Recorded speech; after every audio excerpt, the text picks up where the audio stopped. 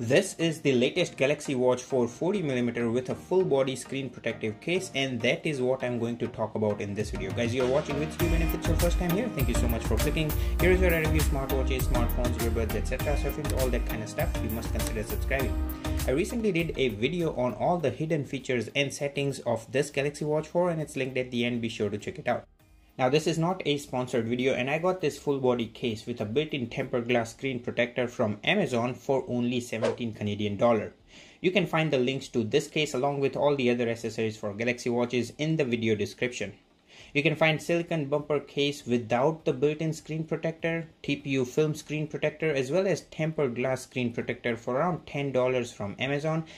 But I chose to get this for a few reasons. Number one, the case is not a silicone case. It's a plastic-like material case. More importantly, number two, it has a built-in tempered glass screen protector. On this channel, I have reviewed a lot of smartwatch cases, screen protectors, styling bezels, and accessories for a ton of smartwatches. And you can find all these videos on my channel under the video tab. But from using all these cases for more than 2 years, I can certainly say that don't go with the transparent silicone TPU full body case, as over time they will turn yellowish and will look ugly like this full body case for my Galaxy Watch Active 2. And I will also not recommend you to go with just a screen protector or just a styling bezel like the one I have on this Galaxy Watch 3 and the Huawei Watch GT2. Especially if your work involves rough handling of the smartwatch, as with just the screen protector you will damage the body like my Fitbit Sense, and this happened with a fall from 3 foot height on my patio. Or a scratch on my Huawei Watch GT2 despite of it having the styling bezel. By the way, these styling bezels by Rinky looks dope, and the review video for this is linked at the end. You can check it out once you're done watching this one.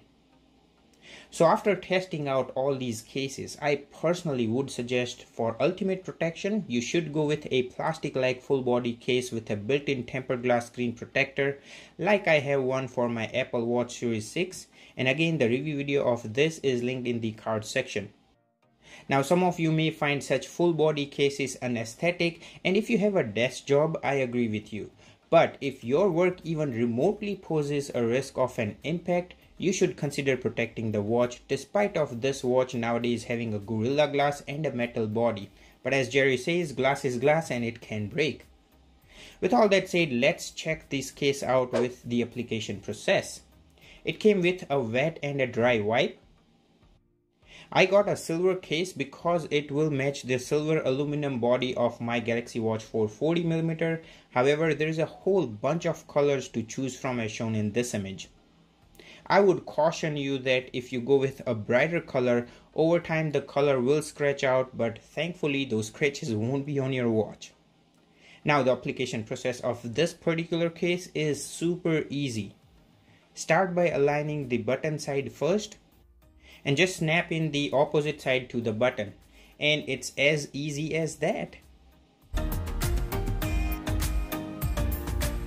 Now, to uninstall, I prefer to undo it from the side opposite to the button first, and it should just pop out.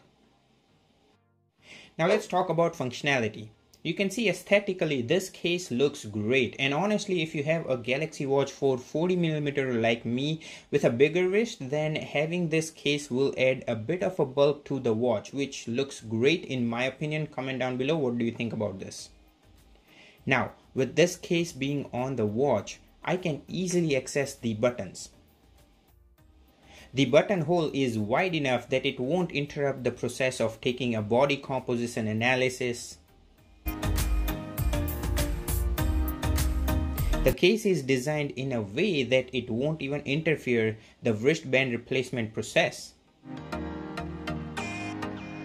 And obviously, you can see it won't even affect the charging process. So this case checks off all my requirements of easy application process, good aesthetics, and functionality. Now, since the Galaxy Watch 4 has a flat screen design versus the rounded glass on the previous iteration, the touch receptiveness with this case on it is not at all affected.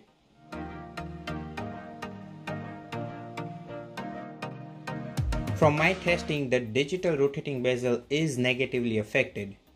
You can see with this case on, the digital rotating bezel does not function well as it should with the case off. This digital rotating touch bezel of the Galaxy Watch 4 now works great with the latest update, but with a case or a screen protector on it, it may not give you that satisfactory feel. But it ain't a deal breaker for me, especially when I know that the screen is protected. Now, having a built-in 9H hardness scratch resistant tempered glass screen protector, I'm not even worried of having any scratches from day-to-day use. And with a fall from a significant height, the tempered glass will crack, but the watch will be protected. Another difference I noticed with having a silicone screen protector versus a tempered glass screen protector is the fingerprints. If you have a full body silicone case, it will be a fingerprint magnet. But with this tempered glass screen protector, there is minimal smudges and fingerprints. Finally, let's wrap this video up with a water test, as a lot of people will say the water gets in between the watch and starts the accidental touch. From my testing during a workout, my sweat did not get in between the display and the screen protector, neither it did with washing hands or doing dishes.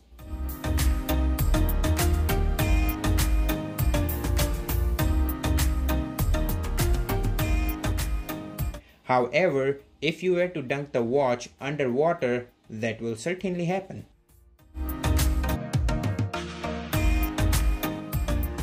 But in that case, it is recommended to turn on the water lock mode anyways to avoid accidental touch with water.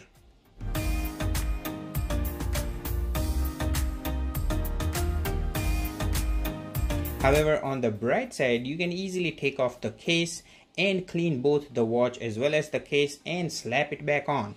There you go. Guys, please hit that like button as it really helps out my channel a lot, and it's free for you to do so. And so is to hit that subscribe button, as in doing so you won't miss out any upcoming videos. I have an entire playlist filled with a lot of videos for a variety of smartwatches and smartphones. Be sure to check it out and I bet you will like it. So that is it with this episode. Thank you so much for watching, and check out these videos as you may find them enticing.